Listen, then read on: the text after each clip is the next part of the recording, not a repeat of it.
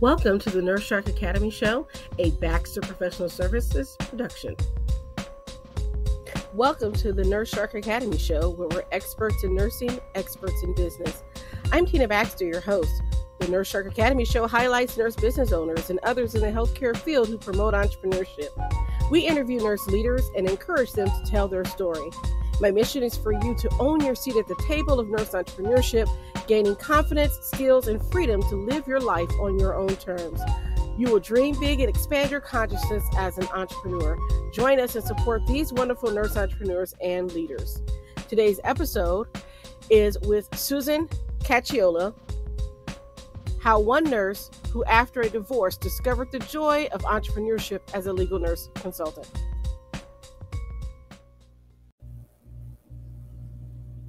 And hello, welcome to the Nurse Shark Academy Show. I'm Tina Baxter and I'm your host.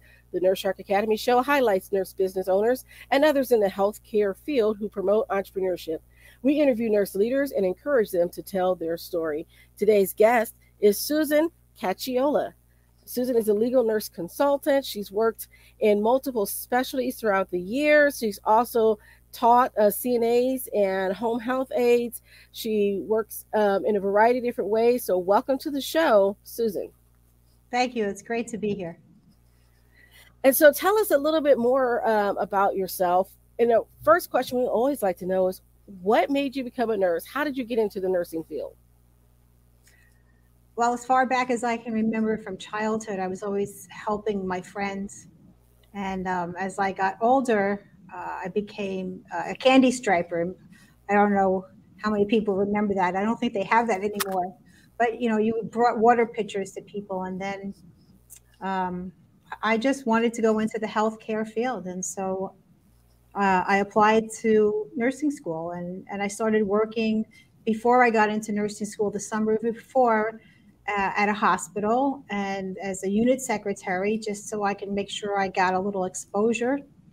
And from there, it just continued into this great career. That's wonderful. So you started out as a volunteer, yes, in a hospital and got introduced to nursing. So where did you go to school? What was your nursing school? I went to Syracuse University and I got my BSN. It was a great undergraduate education. Okay.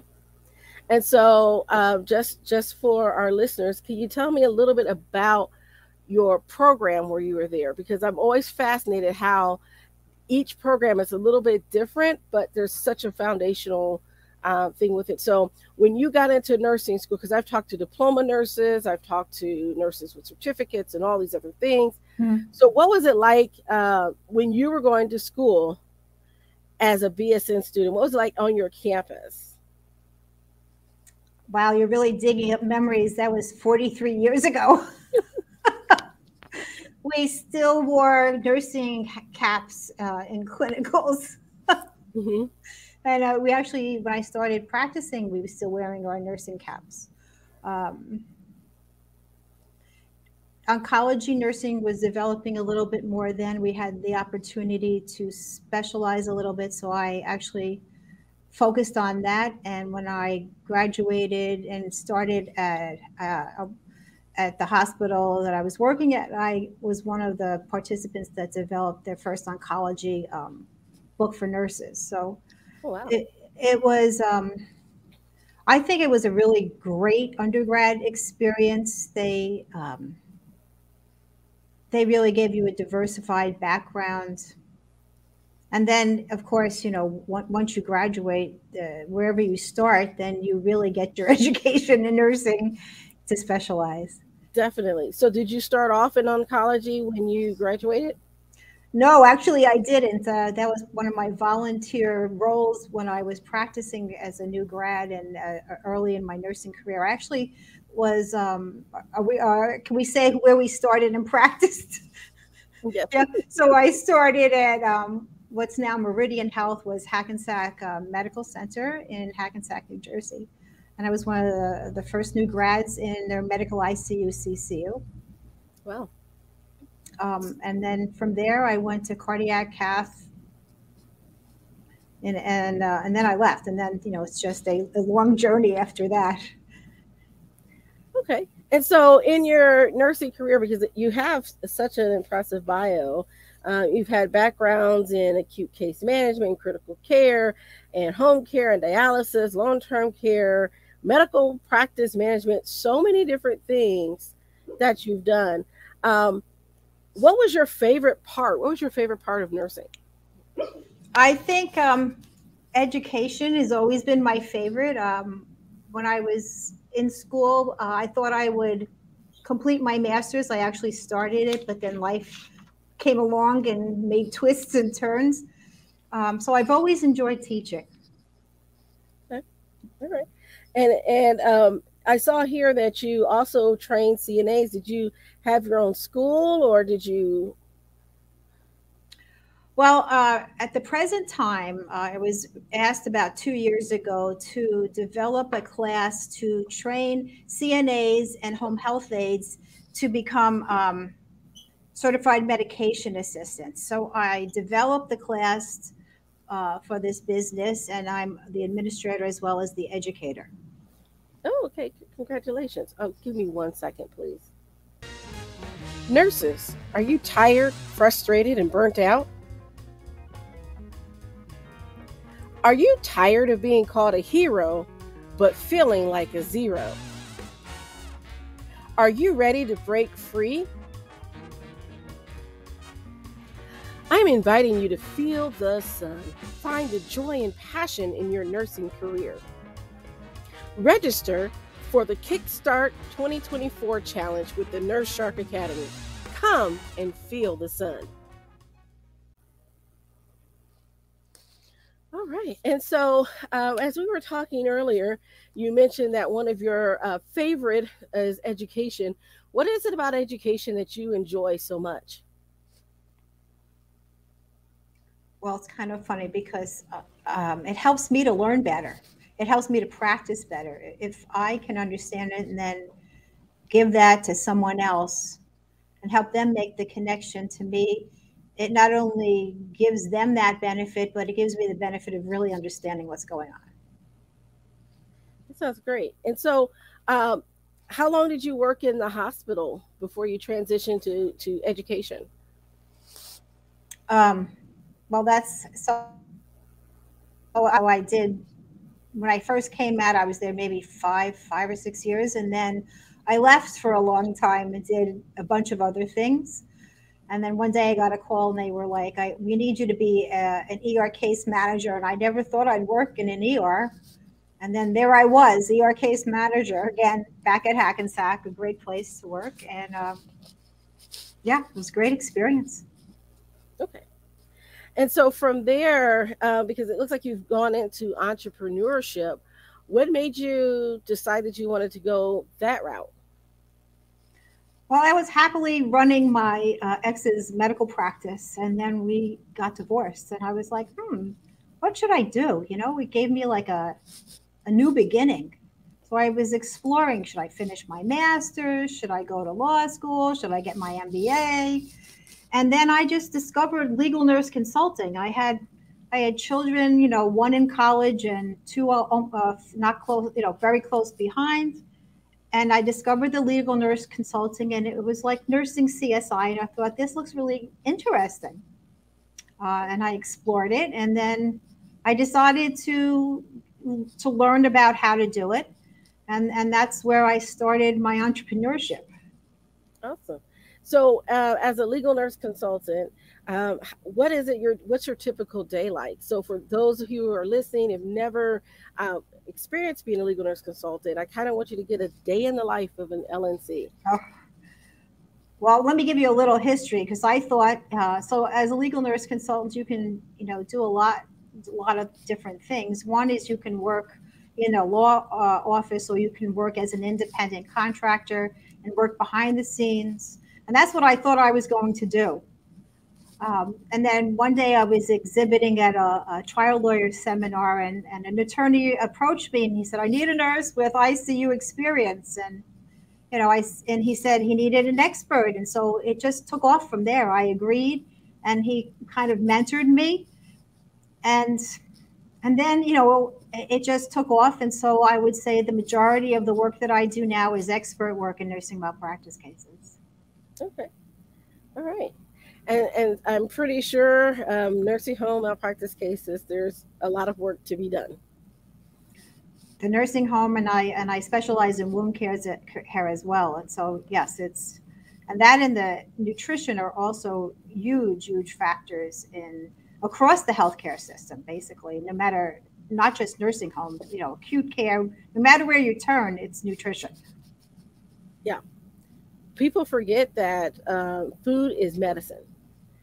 Yes. And if you're feeding your body junk all the time, junk is what you're going to get in your body. It's really as simple as that. That's true. I know there's a lot of other factors, but one of the things I teach, especially when I'm teaching nurses or attorneys or even, paraprofessionals, I think, you got to think of the big four, I call it: eat, drink, sleep, and move. And if they don't do that, they deteriorate. Mm-hmm. Yes. Having worked in the long-term care industry, I can tell you the ones that are going to live longer and the ones that are going to have an early morbidity, and the ones that don't move, they don't do anything. I've had 40-year-olds in a nursing home that were in worse shape than some of my 90-year-olds because they don't move. Yeah. Yep. It was interesting today. I was looking to put things into a seminar presentation, and I came upon Nightingale's notes, and way back then she was talking about nutrition and the importance of the nurse making sure that the patient ate and drank. But we often forget that. And I can tell you my own father was in long-term care. He was in a nursing home for rehab. And if we didn't go in there to feed him, unfortunately, I wasn't sure if he actually got food, because I'd go in there and it'd be on his plate and nobody even bothered to encourage them to eat. And, with someone with dementia, you need to encourage them to eat sometimes. Yes, absolutely. And more than 3 meals a day in those cases. Yes. And so how long have you been a legal nurse consultant? It's about 17 years now. Oh, wow. So you've been around doing it for quite a while. So if you had advice for any nurse that's thinking of starting her own business or his own business, what would you give them? One of the things I teach is that you can become anything you want to at any age. I was 48. I stepped out of, what I thought I would be in for a very long time after my divorce, and was able to, explore. It was a great time in my life. You explore, and I tell people, keep your CV and your resume updated and throw it out there and see what bites and see what people are looking for and think that you can do, because sometimes it gives you other ideas, and then you find something that you might absolutely love. Exactly. That's great advice. Keep your options open and be willing to try something different, new. So, as a business owner, what was the biggest challenge that you had starting your own business? Well, nurses aren't trained to be business people. And we certainly aren't trained about, staying on top of billing and marketing and all those things that you have to learn. And then you have to learn all the things about computers and look, even the stuff we're doing here today. You never get away from technology. Mm-hmm. So it gives you a chance to expand your brain and your knowledge. And it also stresses your brain and your knowledge to expand at the same time. It can be a challenge, technology. We certainly had to get a little bit more used to it since the pandemic. I think it was a wonderful opportunity in many ways, people to do other things and look at how we're doing, visits, like behavioral health is now online. So a lot of it's very interesting. I do think that wound care and some telehealth nursing is difficult to do with a little camera talking to the patient. But I do think it does have its benefits. It certainly is helpful that you can reach more people. And I think in the educational space, as a nurse, teaching someone about their condition, I think having that option for people who have mobility issues or transportation issues is very helpful. Yes. So you have an offer for our clients. And so we did get a chance to talk about this, but I wanted to talk a little bit about your integrative nurse life coaching. Tell me about that. So I started a holistic nursing background years ago. My ex practiced both internal medicine and integrative medicine. And I fell in love with it. And for a very long time, I was always interested in nutrition and trying to maximize our health and wellness and, eating properly. And like you said, not eating the junk food. And so over the years, I just kept feeding myself different classes and looking at other professionals, MDs and nurses who were expanding their professional space and incorporating Eastern and Western medicine and nursing, and bringing some of that knowledge from the indigenous practices forward into modern society and applying them. Like there's a reason why we're here today. We all come from indigenous practices, some far distance in the past. And if it wasn't for them and what they did, we wouldn't be here.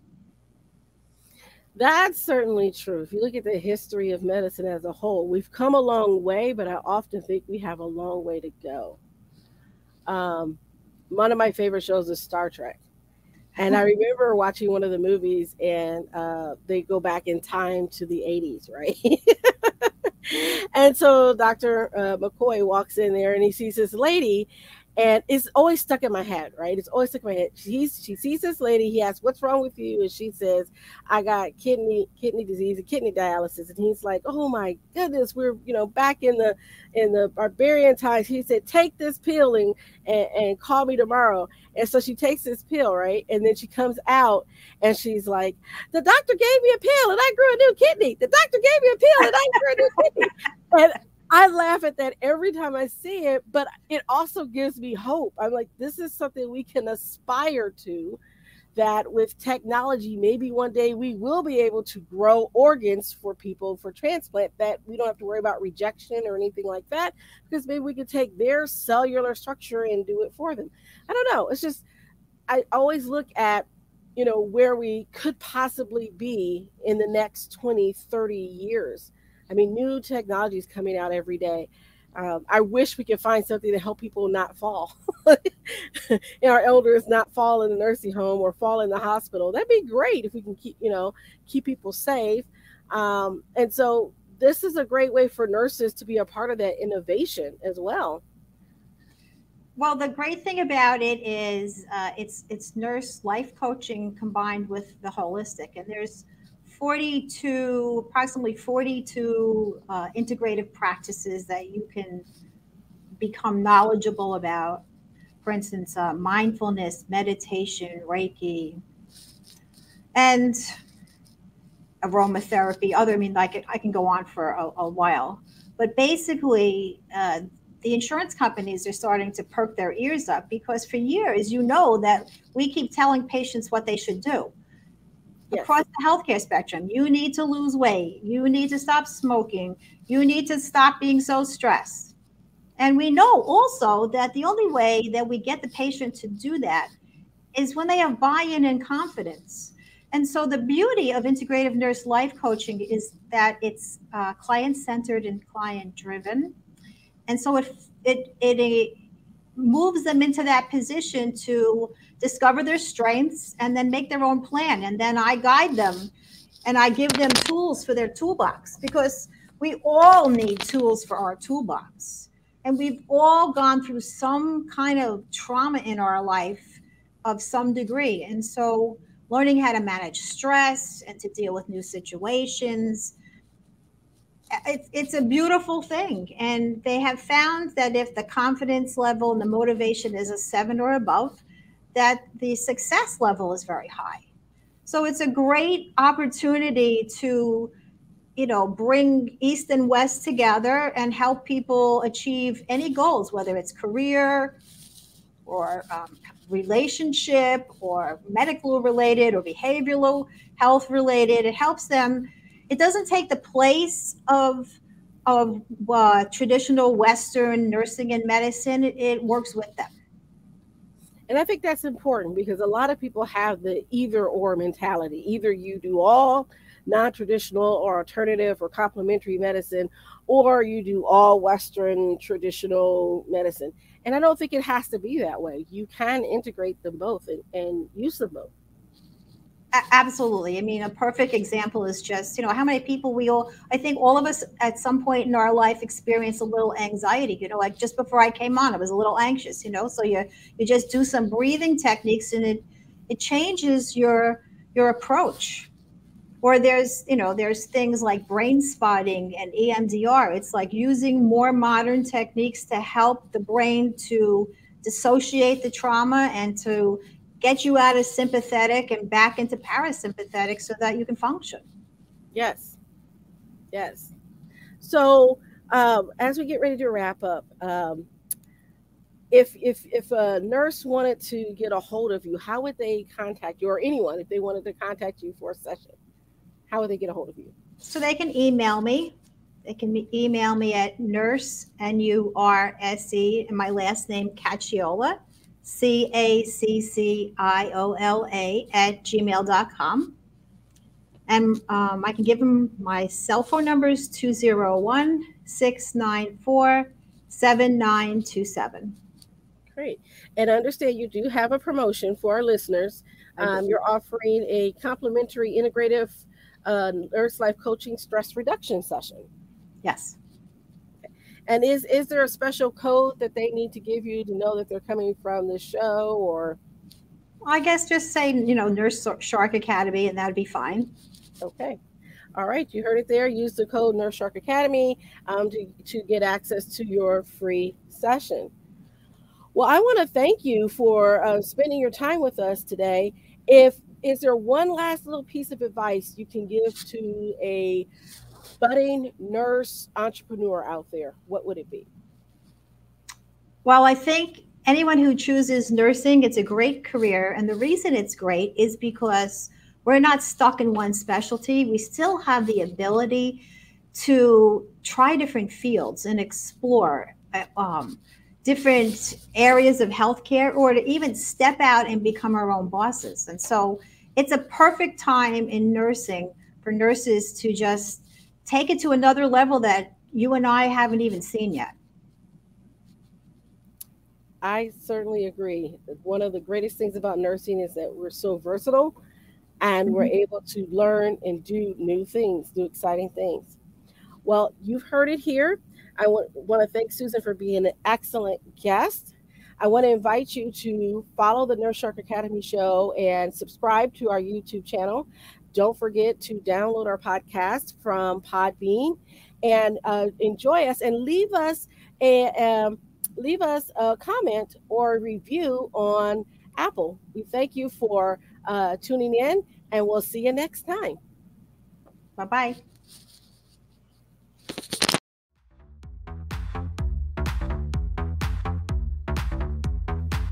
Welcome to our 3-day Kickstart Your 2024 Nurse Biz Challenge. I'm excited to be here. We're going to celebrate you. We're going to plan a winning strategy for your business in 2024, and we're going to look at growth strategies to take your business further. Don't forget to click the link and register.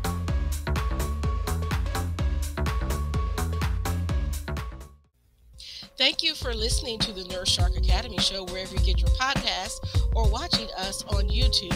Don't forget to like and subscribe, and don't forget to hit the notification bell so that you'll know when all of our episodes come out. If you want further information, you can contact us on the nursesharkacademy.biz.